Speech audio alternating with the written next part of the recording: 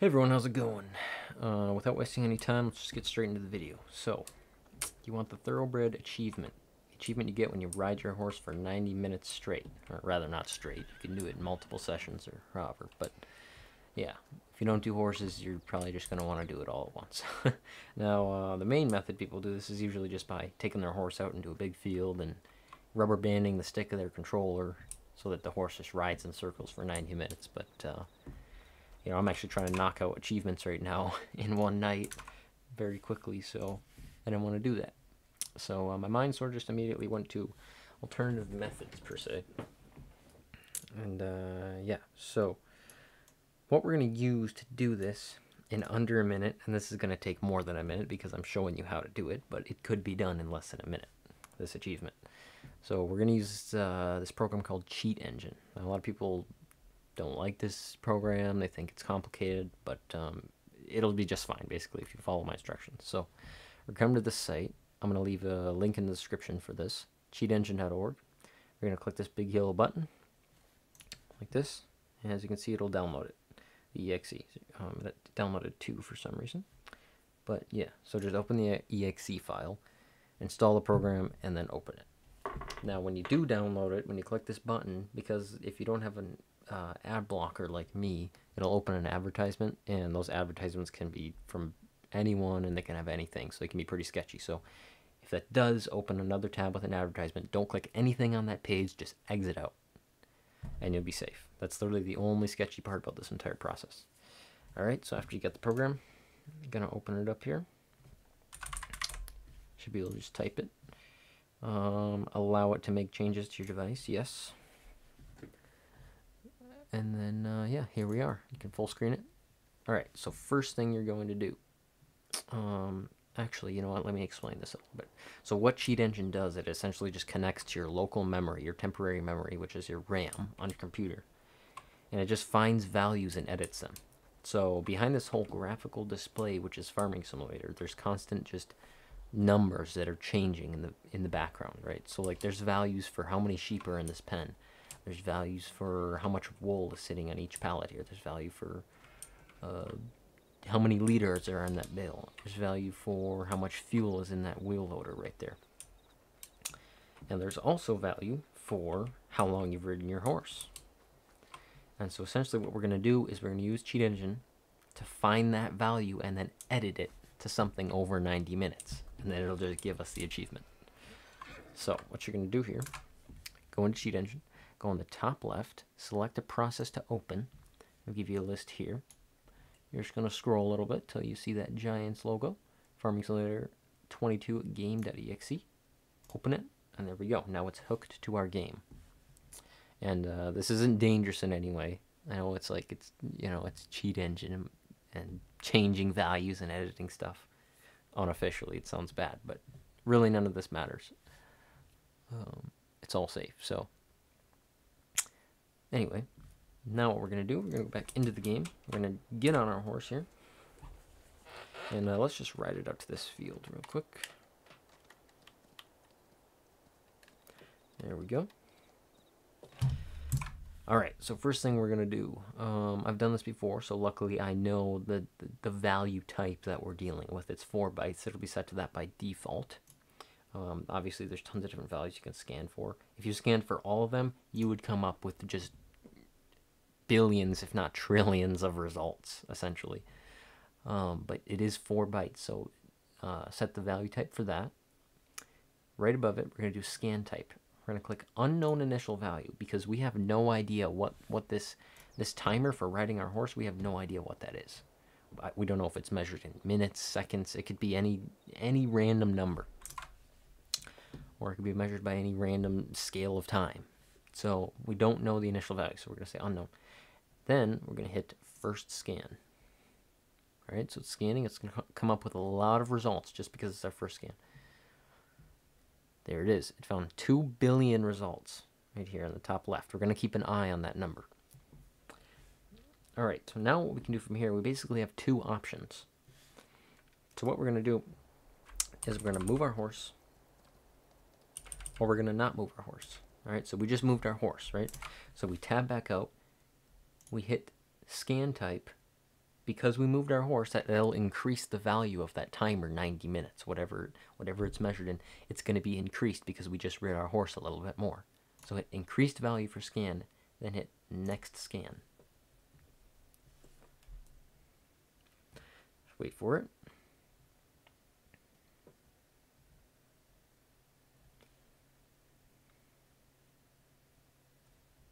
And there we are. So we were at 2 billion results.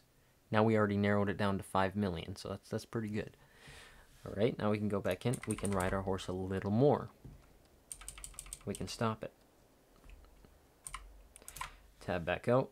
We increased the value again, so we're going to next scan. Now it's at 700,000. All right, so now we can tab back in. We can not move. We're not moving. I don't know why my horse is glitching like that, but we're not moving, so that value isn't changing right now. So we can change our scan type to unchanged value. It hasn't changed. Next scan. Boom, already at 100,000. Narrowing it down pretty quick. And so now it's basically just a game of using these two different scan types, the increased value and the unchanged value. Let's go back in the game. Let's move a little bit. Stop our horse. Scan type, increased value. Because we moved our horse a little bit, that value is going to be increased. Next scan. 16,000 results. All right, go back in game. We're not changing the value. We're not moving. All right, so let's go back to unchanged value. Next scan. And you can just spam this unchanged value because it's not changing right now.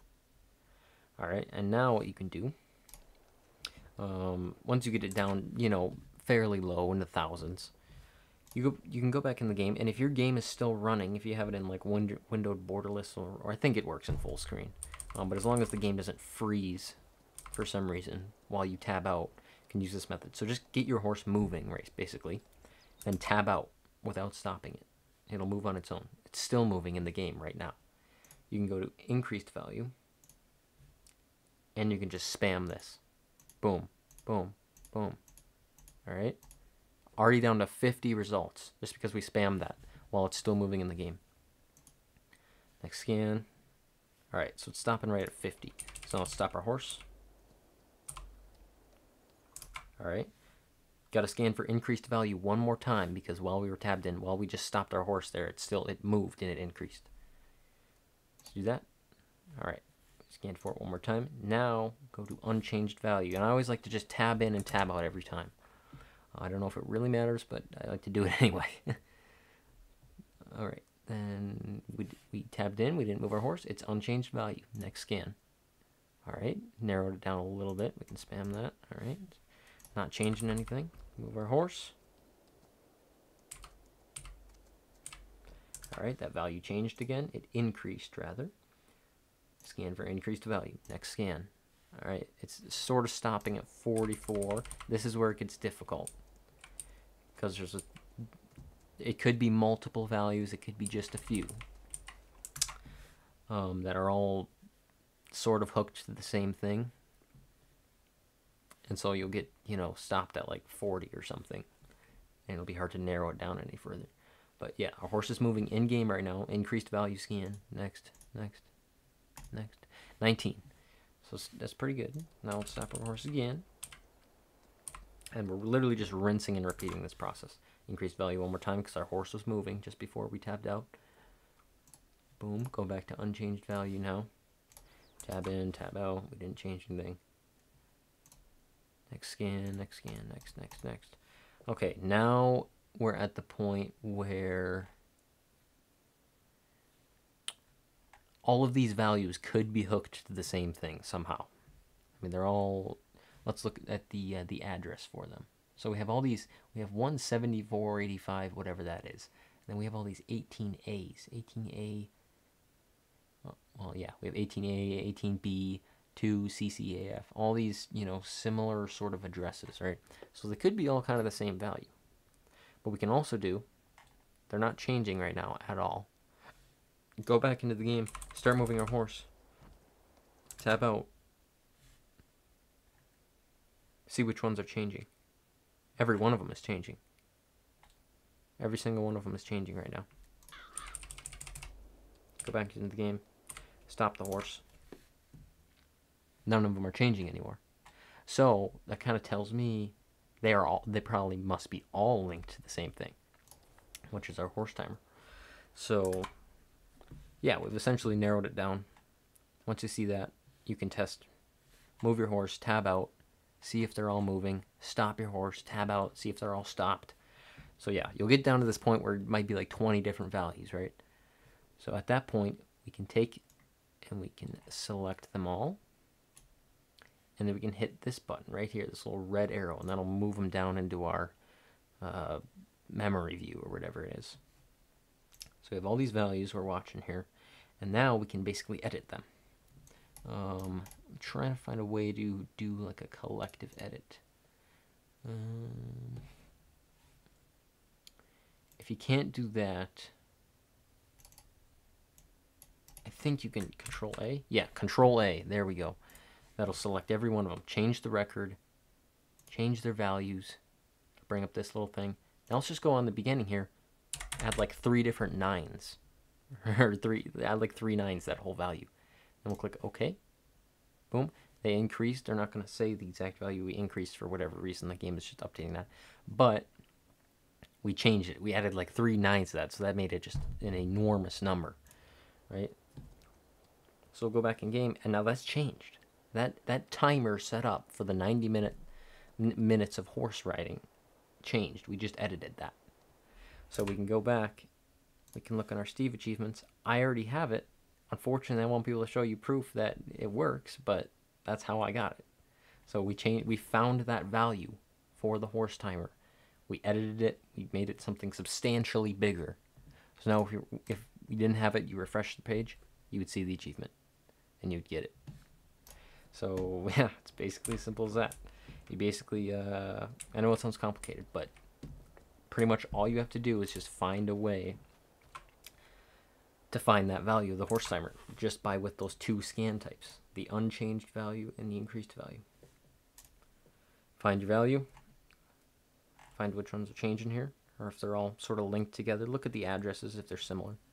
And if you get one that's not the same, like up here we have this random 74, 85, and so on. It doesn't match with the rest of these. If you edit that, it really won't matter. It'll be something so small. It's not going to like break your game in any way. Like the chances are that is not going to happen. And if it does, you can just restart the game and it'll be fine. This is just like a temporary memory editor. So it only edits things that are essentially temporary. Or that, you know, the game loads up. It's nothing real permanent. It's not like permanent damage to your game. So, yeah. So you select all those, drag them down here with that little button. And then Control A, once they're here, Control A, select them all. Change record, value, change it to, just add a bunch of 9s at the beginning of the number here. Click OK. Tab back in, whatever. It should be changed and you should get the achievement. Alright, so that's all I have for you guys. Hope you enjoyed it, I guess. Leave a like if it helped. I don't really care. But I do hope it helped you. I apologize if it didn't. And yeah, good luck with scanning for the value. And thanks for watching.